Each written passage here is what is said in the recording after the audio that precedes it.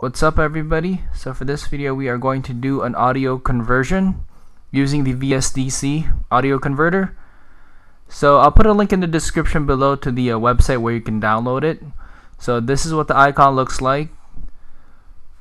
And then I have a sample WAV file here which I exported from Audacity. So it's pretty simple.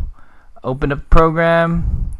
You got your different audio formats, MP3, WMA, AAC, M4A, and all these other formats right here. So it's pretty awesome. It is free. Been using it for a few years now. And then you want to definitely check your output directory. Mine, I just have it saved to the desktop so I can find it pretty quick.